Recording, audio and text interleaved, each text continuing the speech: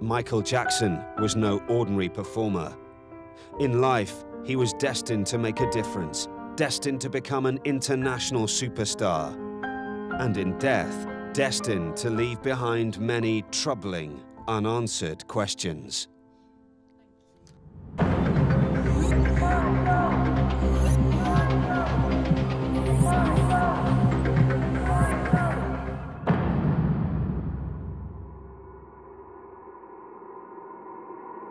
Fire paramedic 33, what is your emergency?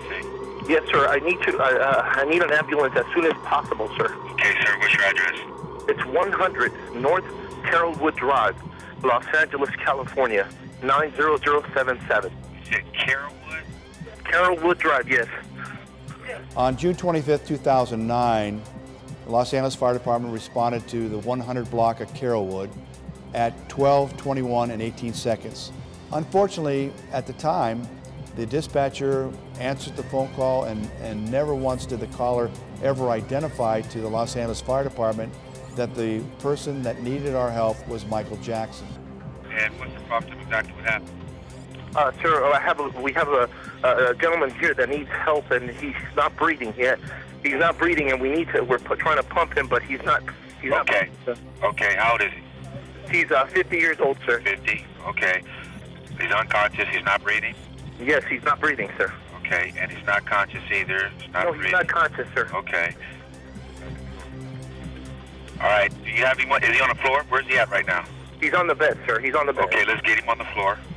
Okay. Okay, let's get him down to the floor. I'm gonna help you with CPR right now. Okay. When our paramedic heard that CPR was being conducted on the bed, gave explicit, direct, emphatic direction for that patient to be moved from the bed and CPR to be done on the ground. Okay. Okay, let's get him down to the floor. I'm gonna help you with CPR right now. Okay.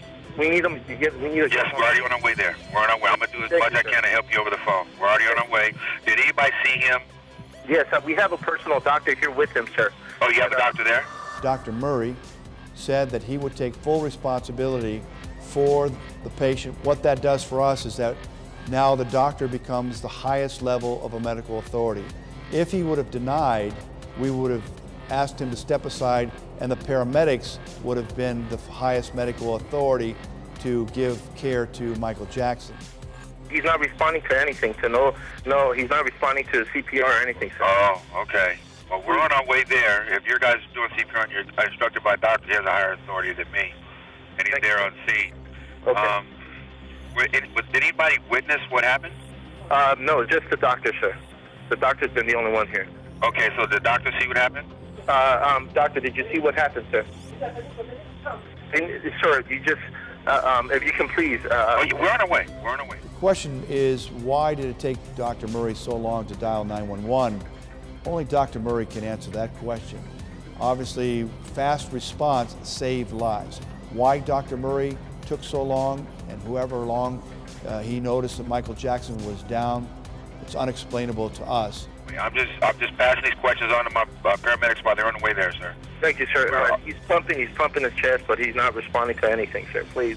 Okay.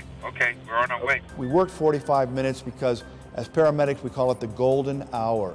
Obviously, we try to tell the community when someone is pulseless and non-breathing, you call 911 immediately, wherever you live. We're less than a mile away. We'll be there shortly. Thank you, sir. Thank you. Okay, sir. Call us back if you need any help. Thank you. Yes, sir. I don't like to throw any doctor under the bus, but the more that comes out, the harder it is to defend. I'll put it this way.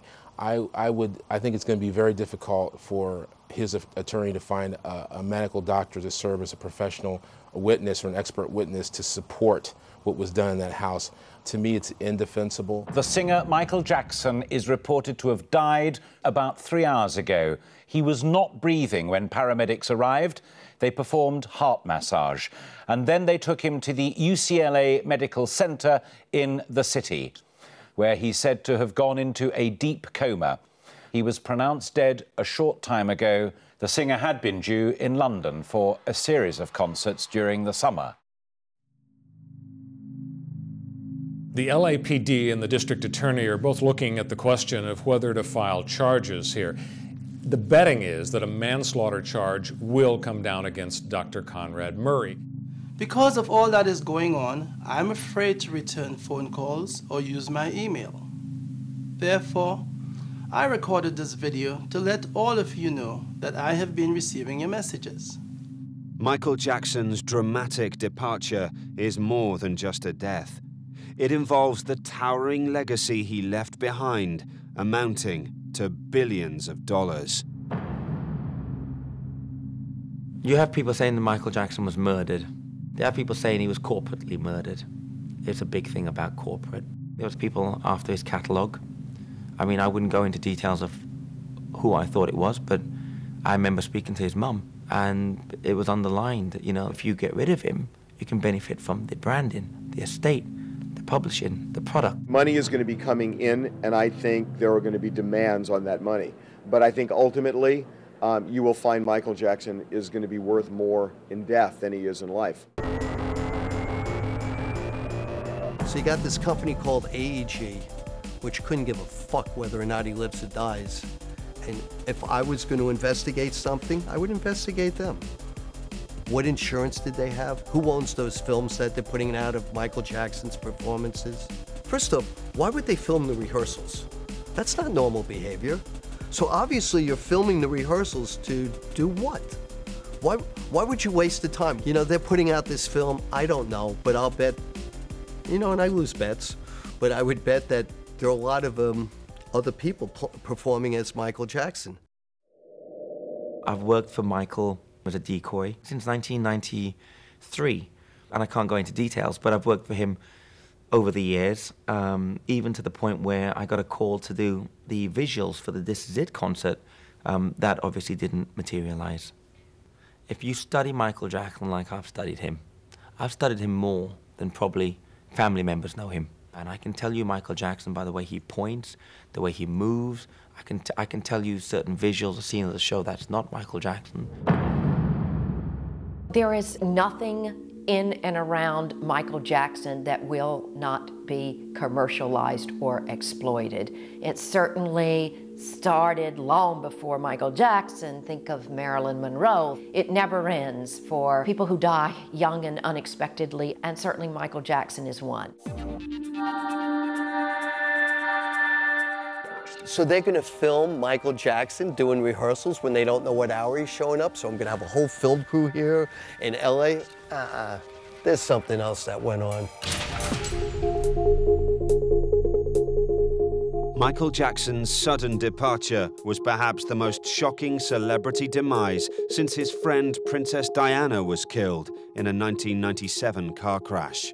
This has been the Jackson family home ever since they moved to Los Angeles from small-town Indiana back in the spring of 1971.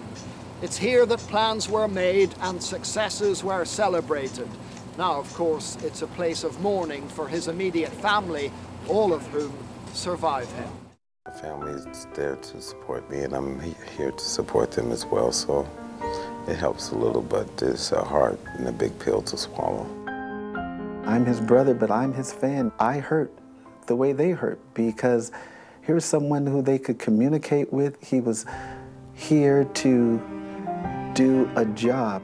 Through his music and through his actions and through his charitable work and going to hospitals and bringing just enlightenment and wonderment to children who were dying and paying for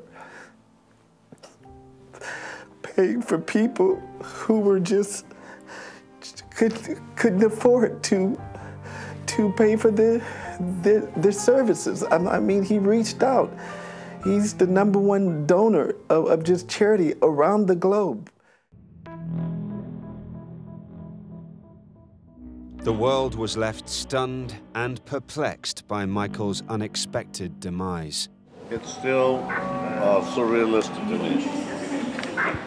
Very surrealistic. I can't get my arms around it.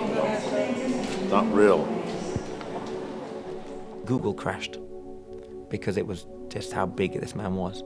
It was like the world paused. Everybody felt a connection, whether you liked him or not. What does it mean to you? I was 50, I was his age when I produced Thriller. No, it's just not real. And I was here when he sold out the concerts, 50 again. in 4 hours. Remember that? The last time I spoke to him.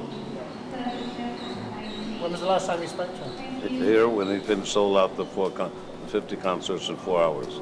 He was going to bring the kids over, and I had a dinner engagement.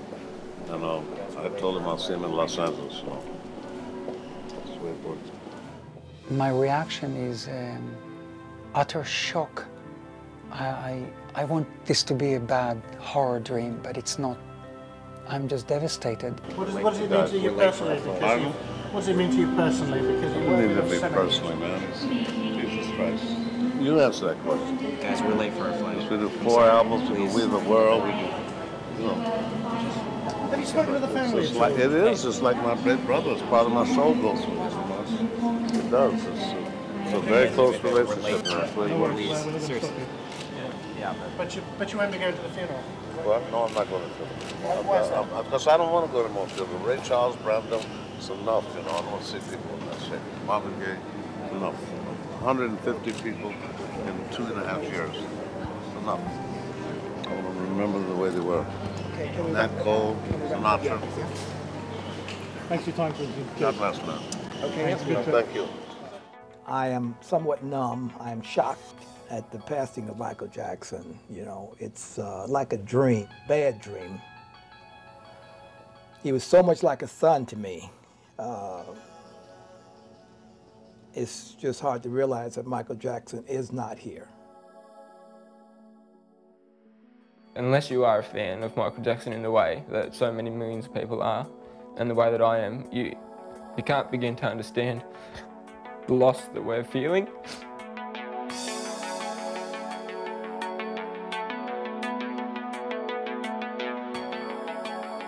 Just shocked, really. I mean, I spoke to him last week. I mean, he was on really good form. So confident, positive. I'm absolutely stunned by this.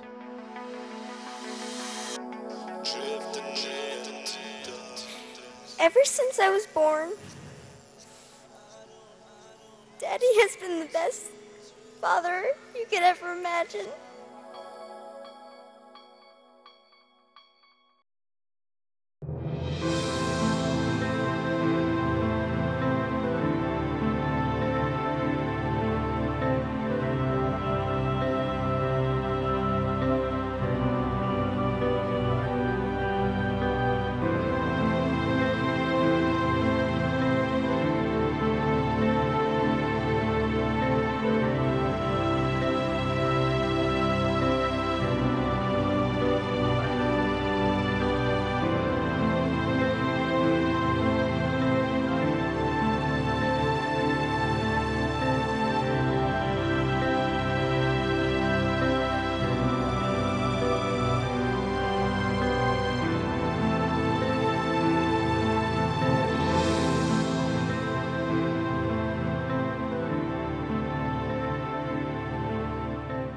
Since Michael Jackson has been laid to rest in a star-studded memorial service, the saga surrounding his demise is far from over.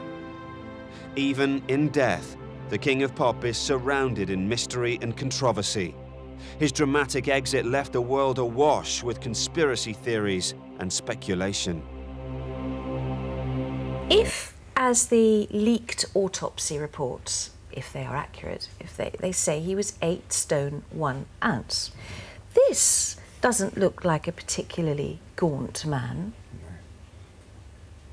You would be able to tell from the size of his thighs. And this picture here, I don't know whether you can just see that, that's quite a small one here, but you can see in profile, he has a healthy looking face, even with that slight, as we all have, under our chins, a little bit of flesh there under the chin. That necessarily wouldn't be there if he was an anorexic skeleton. Michael, just an ordinary guy. I mean, probably 99% that's written about Michael is untrue, apart from putting his spacesuit on when he went to bed. 99.9% of what's written about him was false. There's just so much. I read that his nose went missing. I think it was in the Daily Mirror. That's absolutely crazy. But I think what it is that perhaps there's an ounce of truth in what's written, but it's totally embellished. There are no conspiracy theories, there's truth. He murdered himself. He knew what he was doing. He wanted to die. He couldn't be who he once was. Who he once was no longer relevant. He orchestrated the entire death, and he was able to die a god. There's absolutely no way that Michael would have taken his life. No way. I can bet my life on that, no way. He had so much going for him. He wouldn't have done it, A, for his children, which meant everything to him. There's no question that Michael would ever have killed himself. They said that Michael Jackson faked his death. Why fake your death when you can create your world? To say that Michael faked his own death is absolutely ridiculous. I wish it were true, because he'd still be here, wouldn't he?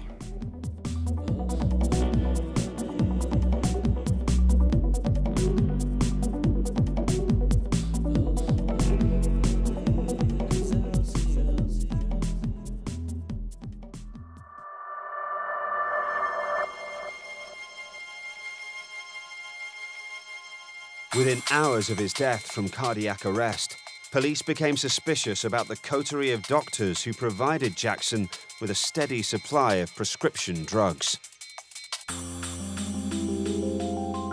Dr. Conrad Murray didn't intend to kill Michael Jackson, yet he was so reckless or grossly negligent in administering those drugs that it does constitute manslaughter. They're talking about manslaughter. I wasn't surprised, for goodness sake. I mean, Matt and I saw things that just simply were beyond ethics. You're basically taking care of the most famous person on the planet. That's a lot of pressure. So if that person is asking you for drugs, there's going to be tremendous pressure to do what Michael Jackson asked you to do.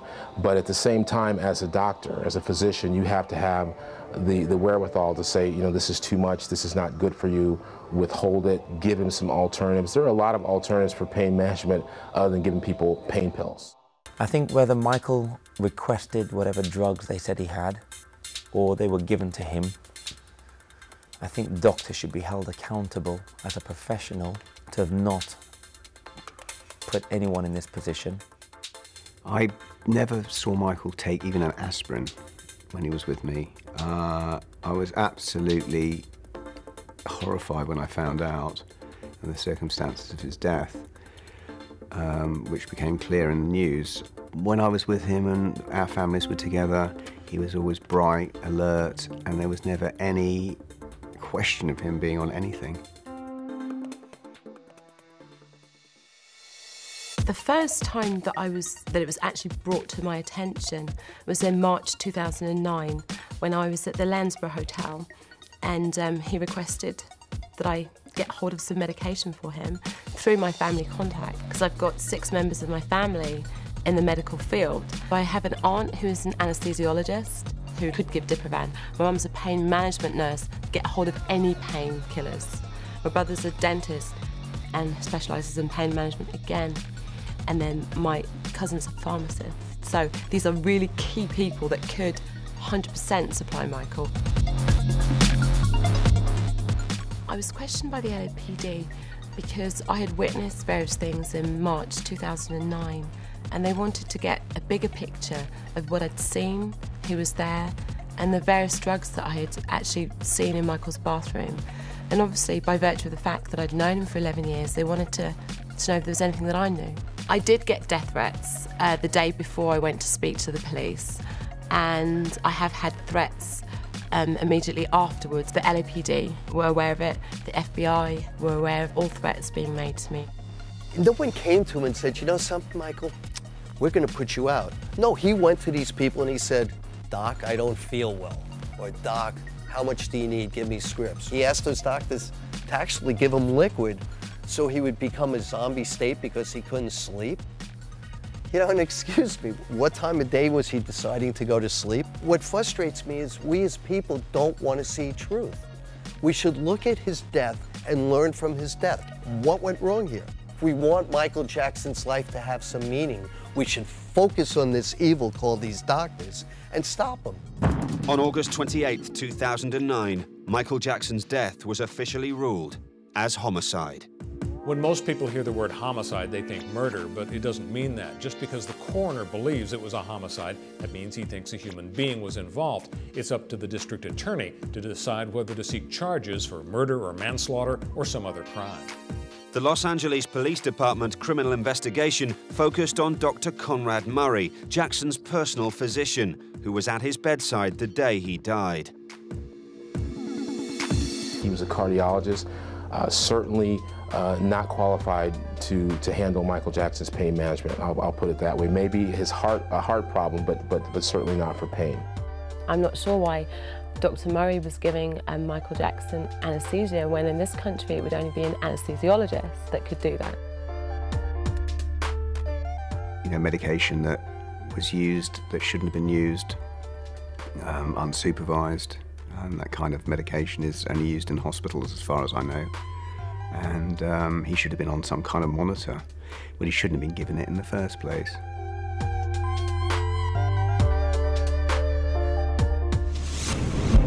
Dr. Murray was employed by concert promoter AEG Live only 11 days prior to Jackson's death. By the way, isn't it interesting? He hires a doctor from Texas, and Texas has a medical malpractice laws that limits the amount of money you could get for malpractice. He who pays the piper calls the tune, and if Michael wanted that, he'd find someone who'd pay him enough to do it. £500,000 he offered me to obtain medication. I want to really clarify this because it's got kind of mixed up in the media. He asked for propofol, which is a form of anesthesia that's given in surgery. That is not something that you take at home. It's something that you need a qualified anesthesiologist to administer. The official cause of Michael Jackson's death was acute propofol intoxication. Vials of propofol, also known as Diprovan, along with an IV stand, were found in Jackson's Holmby Hills mansion after his death. Jackson referred to the drug as his milk and used it to help with his chronic insomnia. Diprovan is not a narcotic, but it is a very potent medication to put people to sleep. Normally used in an operating room. I've never seen Diprovan at somebody's house. This medication, joke about the OR calling it milk of amnesia because it's white. You give it to someone IV and they go to sleep within a matter of seconds. You're really asking for a state of unconsciousness that may or may not result in the ability to resuscitate. You can have a person that's been on narcotics for several years. They can take a huge dose of it and perform as if they weren't on anything. When you use these medications, it's a chronic, it's an everyday thing. I think if he wasn't on the medication, he wouldn't even been there for rehearsal. I've had patients that's come to me on 4 and 5 grams, not milligrams, but grams of morphine a day, and they can walk, talk, look normal because their body has built up a tolerance to it. It's so dangerous, and a patient needs to be monitored while they're on it, so it's not something you can self-administer. I warned him many times. I shouted at him on several occasions, and I actually told him verbally, Michael, this will kill you. Michael, you will die. Michael always said that he could handle it. Our worst nightmare was that he could not, that there would be an overdose. Jackson family lawyer Brian Oxman says he repeatedly warned Jackson and his family about the drugs problem. The man was in pain, and there was no question about it. He needed to have certain medications, but the problem becomes the overuse of medications, and that's something which people, I think all people, find very difficult to control. He simply wasn't able to control it. More could have definitely been done to help Michael. I tried my very hardest to help Michael. The problem is, and I think it's just one big circle. Whenever you say anything about Michael, no one believes it. I called around just about everybody I possibly could and told them no one believed me. I spoke to some media outlets in the States. For legal reasons, they couldn't do or say anything. And it just got to a point that, you know, even if you are telling the truth about Michael, no one would believe it. So therefore it made it so hard to help him. And if you say anything through the fans, you'll get vilified for saying what the fans deem as bad things about Michael. So I was in a catch-22 situation. But I do know at the very same time that I was speaking to some media outlets and various people, Michael's family were doing the same, in particular Joe Jackson. So I know for definite that Joe Jackson and Leonard Rowe were trying to help Michael. Do you know, I'll never forget the day that I had to sleep next to Michael Jackson's bed because we were concerned that someone will come in his room, give him something, and he simply will not wake up the next morning. I had this problem with Michael. Michael wanted to go to London Zoo and see gorillas. So we got ready. He didn't come out of his bedroom. I walked into his bedroom and he was lying on the bed, and I kind of tried to wake him up. And he wouldn't wake up, so I put my hands over his body and I said, Michael, what's going on? What did you take? Michael, are you okay? He was not okay. He missed that visit to the zoo. I was surprised that he lived as long as he did. This guy was on a serious amount of drugs.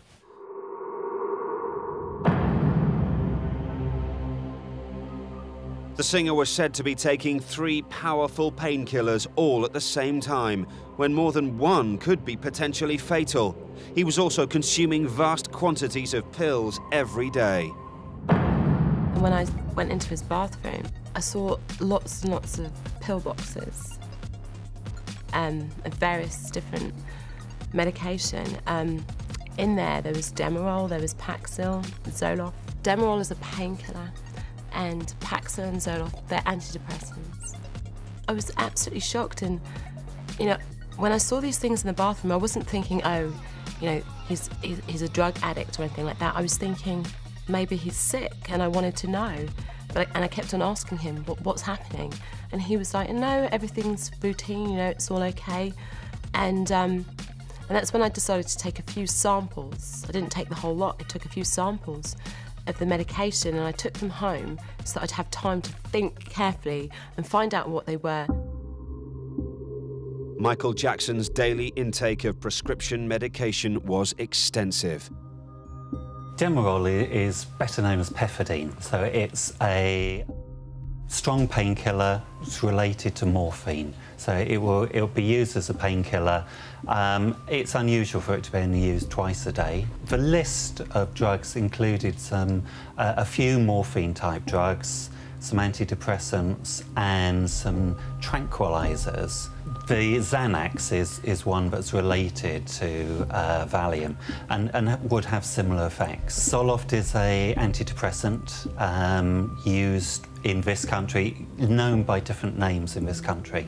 Ritalin is a stimulant. It's often used in ADHD in children, and it's similar to an amphetamine or speed. It's a real cocktail, and it's not one that I would expect to see used in treating a normal person, really. But there's 2 risks. One is that they could become addicted, particularly to the morphine-type drugs and the Valium-type drugs. But you're likely to be drowsy. If the real danger is if it's given in too high a dose, particularly the morphine-type drugs. That tends to suppress breathing, and if it's given in too high a dose, it will actually stop someone breathing. That, in turn, can bring on a heart attack. Yes, you could see that sort of combination, but I would expect someone to be closely controlled. I would expect the doses to be very closely controlled.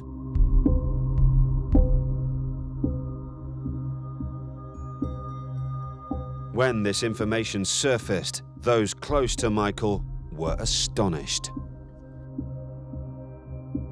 Michael was very anti-drugs. I mean, he was very much into healthy living. I mean, he was, you know, he shielded his children particularly from any kind of. He only made sure they only watched U films, a lot of Disney stuff, and he wouldn't allow them to be witness to any kind of substance taking, or I mean that would just No, he would have been horrified by that. I have a message for the medical profession out there freely prescribing drugs. As a doctor, you know, you swear the Hippocratic oath to do right by your patient. Overprescribing and misprescribing, you're ruining people's lives, killing people prematurely. It's not just about the money, you've got to think about your patients. The doctors should pull their information, and before they get the second dosage, they should be made to go to a doctor and to get a medical clearance to get that dosage again. Make the doctor be a doctor. Don't let him become a drug dealer. Do doctors want to be drug dealers when they start?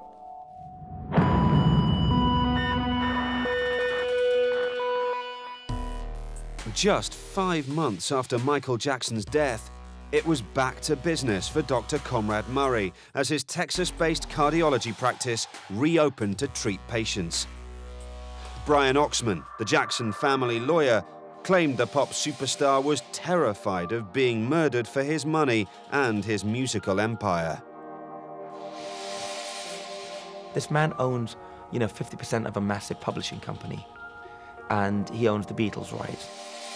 Michael certainly wasn't naive when it came to questions of business or anything to do with the music industry. He was as sharp as a razor.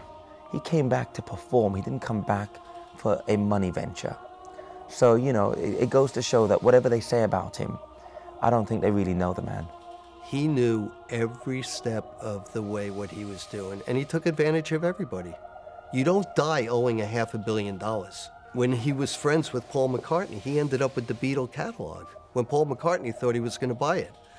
And Paul McCartney is a gentleman, but Michael Jackson abused a relationship. Michael Jackson's sister, LaToya, claimed the singer was murdered by the shadowy entourage who surrounded him. When I left the Landsborough Hotel back in March 2009, one of his minders dropped me off at the station and was trying to pressurise me into supplying drugs for Michael. And I did feel quite pressurised, and it was very uncomfortable. Some of his minders didn't have his best interests at heart, or perhaps they felt that they should give Michael whatever he wanted, or whatever he thought he wanted. I don't think Michael's controlled in any way. I think anyone that ever tried to control Michael, their job probably ended soon after. And if you think about it, the man fired his dad. What's on the chopping block? I kind of recognised that if I was to stay friends with Michael for any period of time, I'd very much have to take a back seat, because I feel that if I'd been more prominent in his life, been seen around with him, I'd have been removed. I think if you get too close to Michael, you're removed. Some of the most important people, some of the people that could have helped Michael in his life and that did have his best interests at heart, were removed from his life. Somebody who I feel could have really, really helped Michael was Grace, Michael's nanny. She was extremely loyal to Michael, and she cared about Michael. She really, really did. And I feel that it was just a shame that she was let go when she was, because I think if she had remained in Michael's employment, Michael would be with us today. Michael Jackson spent the last 2 months of his life rehearsing for a grueling 50-date residency at London's O2 Arena. But behind the scenes, concerns were growing as the first scheduled shows were postponed. Thanks very much indeed, Robert. 17,500 lucky. Michael Jackson's announcement of 10 concerts here is certainly a coup for the O2 Arena. And if those concerts go well, the expectation is that he'll add many more dates. But questions still remain about whether the Michael Jackson of today can still cut it live on such a big stage. It's a staggering show. That's what Michael Jackson does. And so therefore you're talking about absolute, the top of energy. And he has to be, almost plugged into glucose, because that's the only way he's going to get through it. He's going to be back after all these years. What do you think it's going to be like? Do you think he's going to live up to everyone's expectations? I don't know. I mean, either way, everyone's just going to be glad to see him back on stage. Do you think he's going to be able to cope because he's not as fit as he used to be, is he? How do you know? Wake up with him in the morning. Check his heart rate. There are conflicting reports as to the true state of Jackson's health in the lead up to the concerts. The last time I saw Michael was at the conference at the O2, and the world's press is there. Do you know, they say he looked high. They say he looked sedated. I would say he looked that he was focused. And they're saying that he was ill, and then it came out that he was physically fit. He was really in good shape. Michael Jackson weighed correct for his height. He had the best dietitian that you can get. The last time I saw Michael was in March 2009, and to me he did look underweight. He did. He looked a lot thinner than I'd ever seen him before, and I don't think he looked particularly healthy. He just seemed frail to me. I don't think it was reasonable to expect somebody of 50 to do 50 concerts in 6 months. I just think that that's too hard. He just didn't have enough time to prepare for it, you know? And so much was riding on that, and it put an enormous strain on him, enormous strain. And I just don't think it was very fair on him. And I think, in some respects, it was quite irresponsible. Very irresponsible. Just the night before he died, Jackson was here at the Staples Centre in LA, rehearsing for his upcoming London shows. And by all accounts, it was a pretty energetic performance, running through 10 or 11 songs and dances. After which, Jackson's manager says the singer came up and put his arm around him and told him, "I am so happy. This is really our time." At these rather less glamorous studios, Jackson had a tough schedule for the last few months. People here who watched him rehearse said he was thin and frail, but he seemed fit. He was, you know, up to par. He was at his best, and he was ready to come back and just wow us all away. He wanted to come back badly, in a great way. He was a perfectionist, so he wanted these concerts to be close to perfection. And that creates stress, that creates anxiety. At the time of the concert announcement in March 2009, representatives from promoters AEG Live stated that Jackson had passed a 4.5-hour physical examination by independent doctors. And I pulled him aside and said, "Mikey, why now?" Okay, and he said to me, he said, "Because you know what? My kids are old enough, and I'm still young enough to do what I do. I don't want them to see me, you know, in my prime when I do for a living, because they've never seen me before." He was under a lot of pressure from the promoters. He was worked far too hard. All of these things that have come out into the media about Michael being in fantastic health and being as fit as a 20-year-old, that's nonsense. I saw Michael with my own eyes, and he wasn't looking fit. He didn't look healthy, and he was underweight.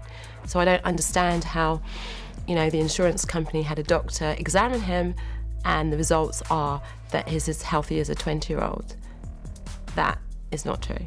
I don't think any doctor could say that.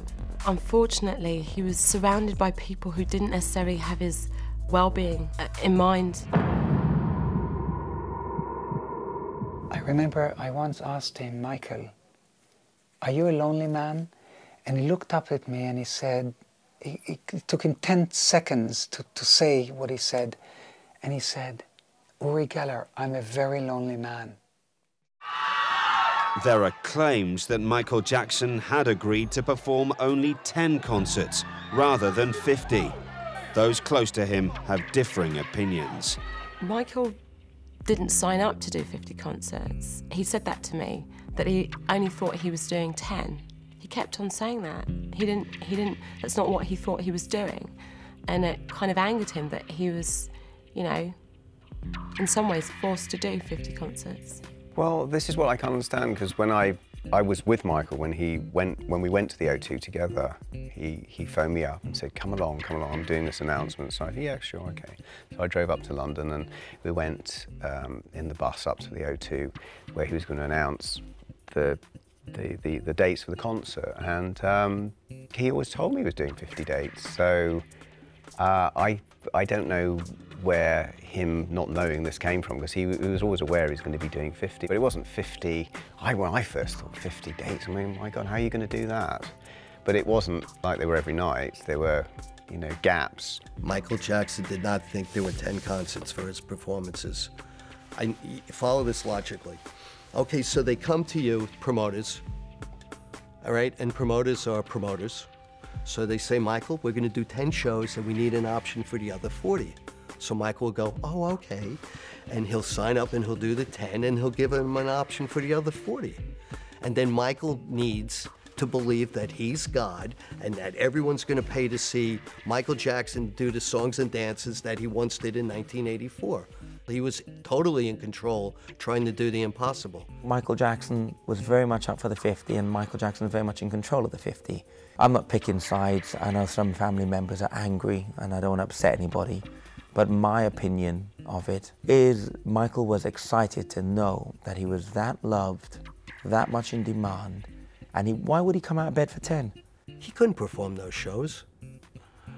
That's my instinct, that's my belief. It was like a child waiting for Christmas with these O2 concerts. I mean, he was absolutely geared up, focused. I've never seen Michael like in that state before, and it was absolutely wonderful. I was really pleased to see him so energized by this. After Michael announced the concerts, he stayed in London and my family came up and we spent the weekend with Michael before he flew back to the States. He was in a really good, positive mood. I mean, he was in such a positive frame of mind. Best I've seen him for a long time.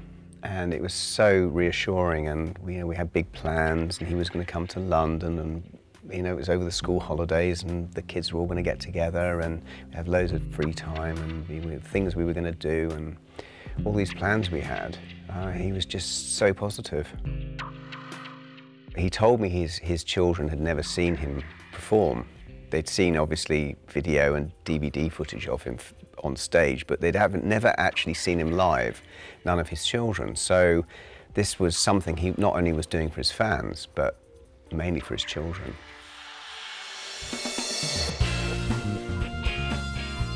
Probably no celebrity has been as revered and reviled over the past 40 years as much as Michael Jackson.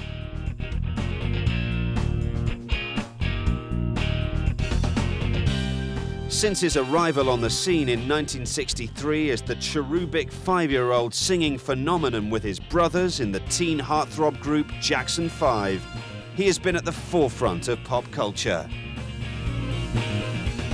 Michael started at the age of 5, I started at the age of 5. So, we were always kind of comparing.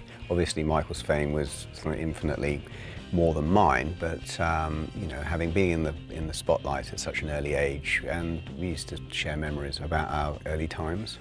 He said, when these teeny bop magazines came out, were in the States, and I don't know if they still exist. There's one called Tiger Beat, I think, and 17. There were 4 people that used to feature, and one of them was Michael, who obviously dominated. Donny Osmond, David Cassidy, myself, and Jack Wilde. So there was 5 who, not always, but were kind of the ones that were shown most in these magazines. And Michael would pick up these magazines, and quite often there would be a page of Michael, and the next page would be me. So he kind of thought there was some sort of parallelism between us.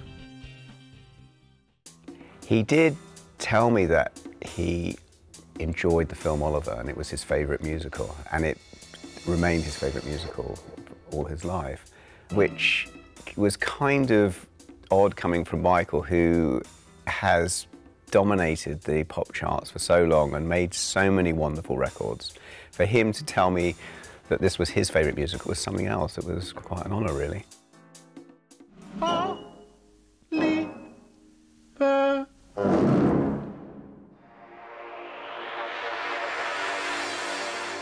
The Jackson 5 brothers were the eldest sons in a family of 9 children, born in Gary, Indiana, to steelworker Joe Jackson and his wife, Catherine.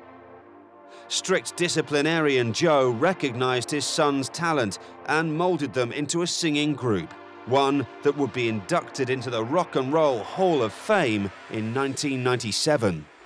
I've met Joe a few times. He's the father of Michael, but they are so totally different, like chalk and cheese. Michael is probably like the complete opposite. If you look at his background, he's come from, basically he was a welder in a very poor town in mid-America and has been catapulted through on the back of his children into some huge stardom. I think if Joe didn't do what he did, there would have been no Michael Jackson. I'm not one of these people that say, you know, point the finger at the father. He took a very poor family, took a talent that he saw, and he gave it to the world. He wasn't forced to work. You can't force someone to work. Because if you force them to work and they're performing, their performance is going to be horrible. You may be able to force them to go pick cotton. You may be able to force them to go lift these things. But you can't force him to give a performance. He lived for the performance. It was his adulation. It was his spiritual drug, or whatever you want to call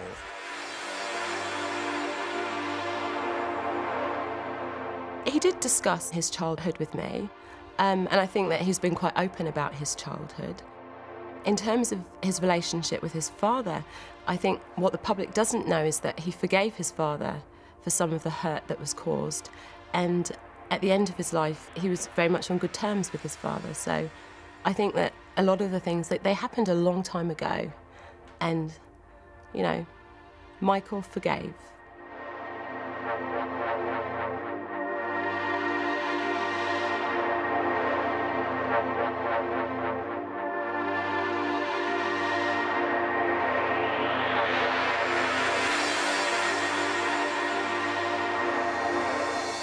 Michael Jackson was to transform pop music as a solo act, becoming the first African-American singer to gain mass appeal. Thriller, released in 1982, remains the best-selling album of all time. Michael Jackson won 13 Grammy Awards, made boundary-breaking videos, and his slick dance moves were imitated by fans and pop stars around the globe. During his life, he sold an estimated 750 million records, a figure that is likely to rise with the posthumous re-release of his hits. On the 27th of January 1984, a pyrotechnics accident during the filming of a Pepsi ad resulted in Michael suffering second-degree burns to the head. Plastic surgery was required to restore his appearance.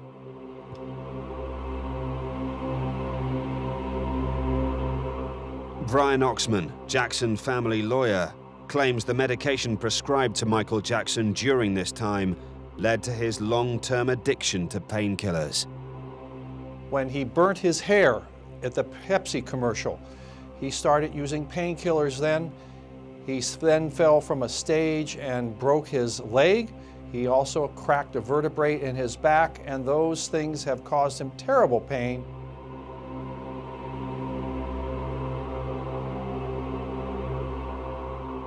I have suffered and dealt with the same kind of medical problem now afflicting my friend Michael Jackson. Because of that, and because of our friendship, when Michael's doctor called to ask if I could help, I was glad to intervene. I traveled to Mexico City, where I saw for myself that Michael was in desperate need of specialized medical attention. Because of my own experience with addiction to prescription medicines, I was able to make a number of calls in search of the best and most appropriate treatment for Michael, and he is now undergoing such treatment in Europe. Out of respect for his privacy, which I know to be extremely important at this time, I have not spoken publicly about our movements or about Michael's exact location. And because of my regard for him and my concern for his health, I will continue to be silent.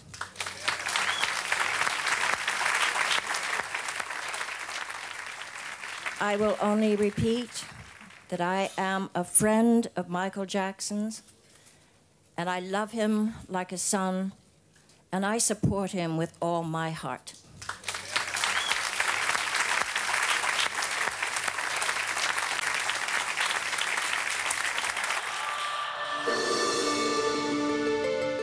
By the end of the 1980s, at the peak of his career, Jackson was crowned Artist of the Decade and was the most famous man on the planet.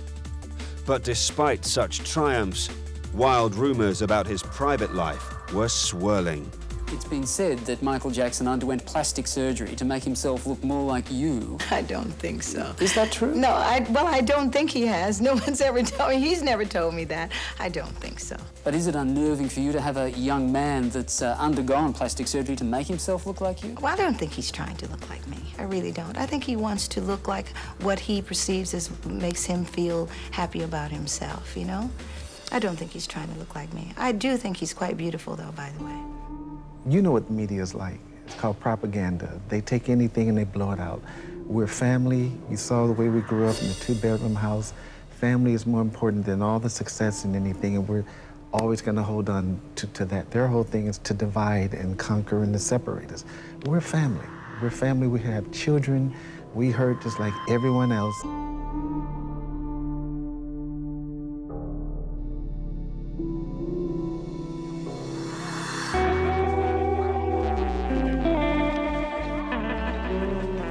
Throughout Michael Jackson's life, curiosity and controversy were his constant companions.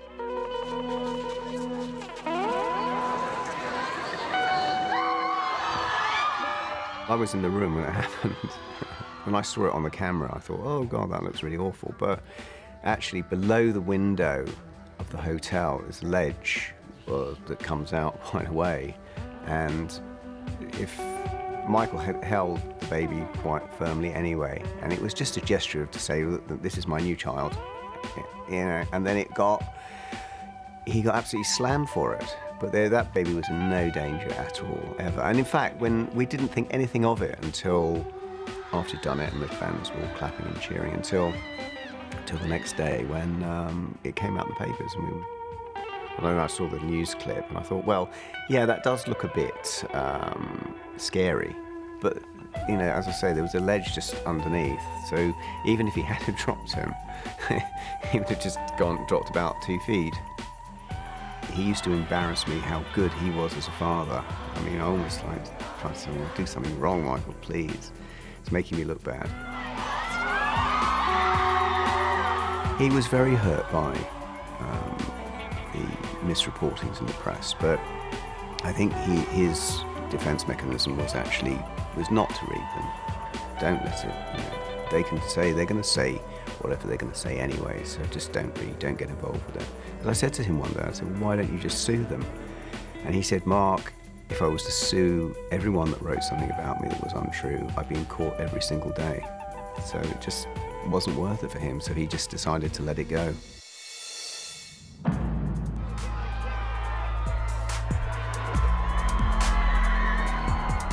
Whether as pop icon or tabloid caricature, the superstar always remained larger than life. But his success as a pop star was almost eclipsed by the endless gossip surrounding his lifestyle. When I first met Michael, he had control in his life. And I think the control started slipping away 2003 onwards, when he sank deeper into despair over the false accusations. Please keep an open mind and let me have my day in court.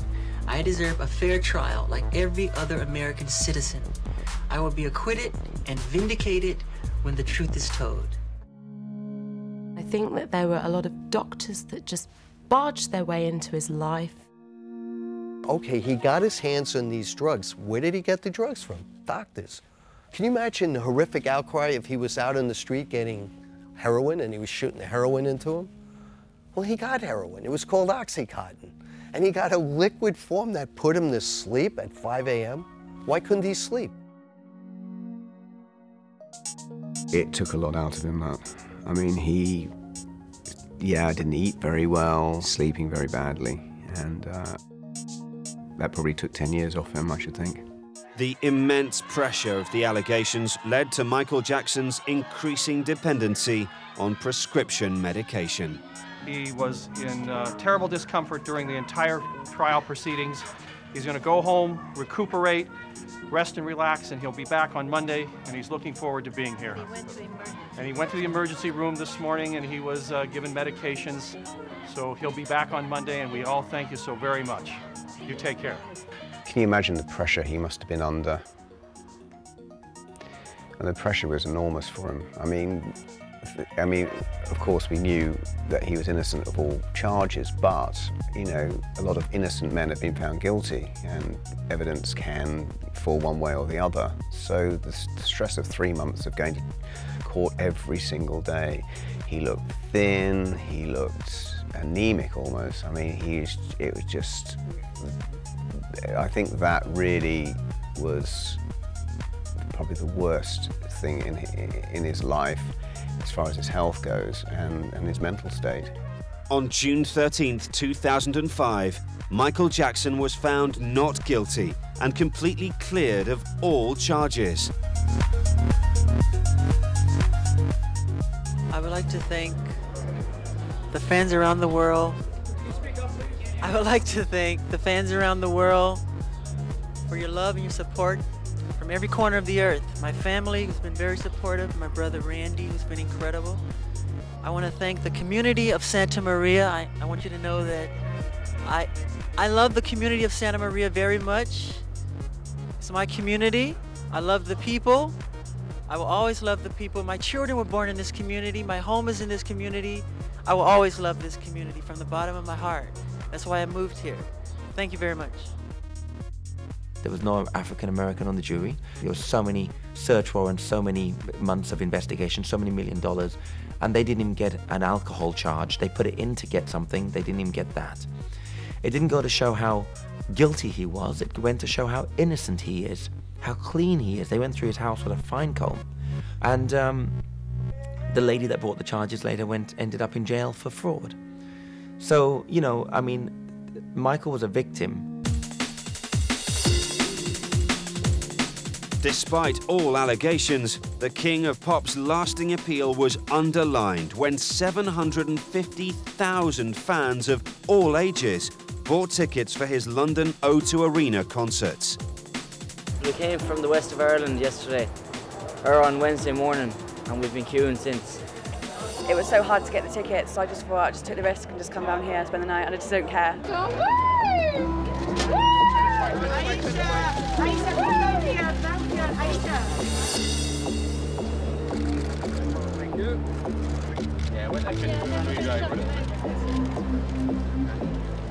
When you're looking forward to something, you don't really suffer. Like we had rain, our tent got flooded, but just because we knew that we were going to see Michael, none of that stuff matters. We're here for Michael, we'll do anything.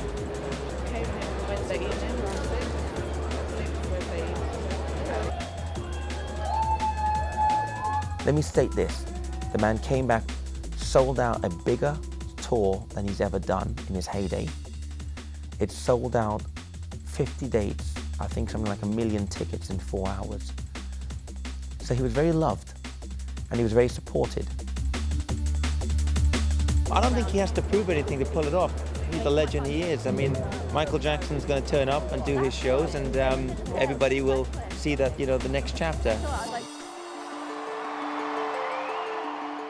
Set to appear on July 8, 2009, the singer saw the tickets to these shows sell out in only 4 hours, a testament to his enduring popularity with fans around the globe.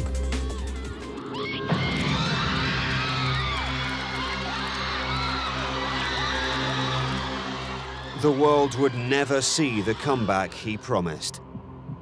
On July 24, 2009, Michael Jackson was a healthy 50-year-old man. The following day, he was dead.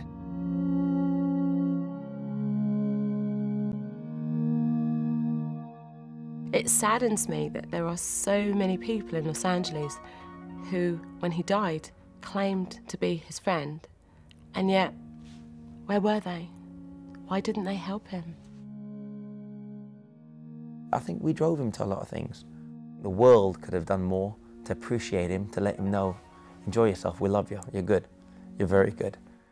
It's sad that we wanted so much from the man that we kept saying more, more, more, rather than saying, hey, no more from you, rest up, enjoy your life. All his life he was transported by private Lear jets to limousines, to entourage, to be quietly and without fanfare transported in the back of a simple ambulance is kind of life's story. Michael Jackson, he was getting ready for a major tour, probably never thought that that was his last day. The world wasn't ready for that to be his last day. So be ready, be prepared. Every day, be prepared for your life to end in a positive way, because you never know. The singer had barely been pronounced dead when the memorabilia market catapulted in value and has since shown no sign of succumbing to gravity.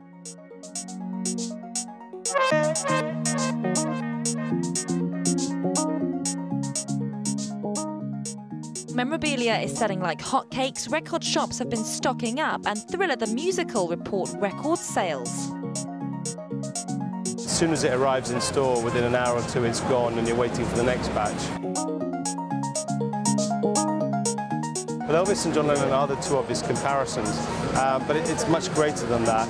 I mean, in those days you didn't have downloads, which are playing a sort of key part this time around, and it would often take a week or two for a single or an album even to be pressed up and sort of distributed out to stores, so everything was that bit slower. But this is just on a different scale.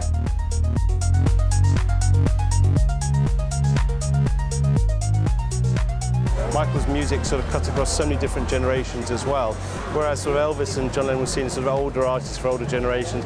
Michael, notwithstanding the fact he was 50, still did appeal to younger fans. While the real financial beneficiaries of his death are yet to be decided, his legacy will undoubtedly become a Disneyland-style franchise that will generate vast sums of money for years to come.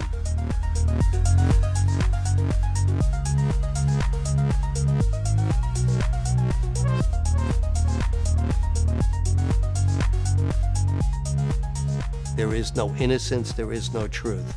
It is absolutely propaganda made so the corporations could profit. There's something wrong with that. There really, really is.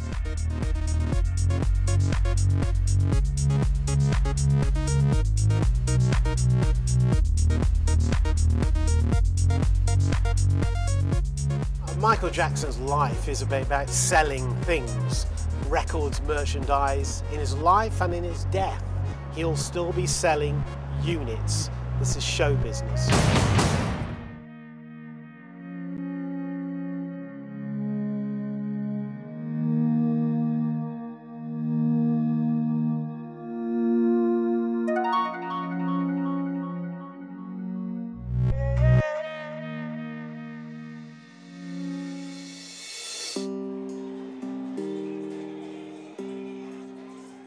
What would have become a series of London concerts has now become a global cinema and merchandising event, generating vast sums of money for concert promoter AEG Live, Sony, and the many others who stand to profit from the singer's death.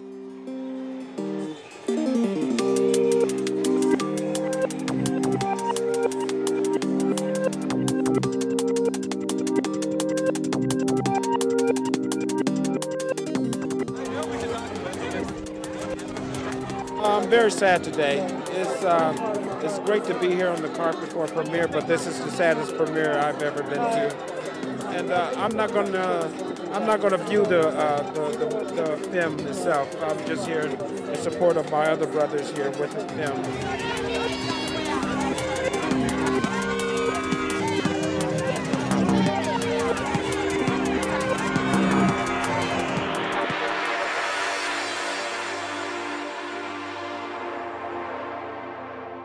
Michael Jackson could never be ignored. The King of Pop was always centre stage. Yet now, there are more questions than ever. Could the family sue him for malpractice? I don't think so, but it'd be interesting. But then again, the guy had a Texas and Nevada license working for Michael. It's like a movie, right?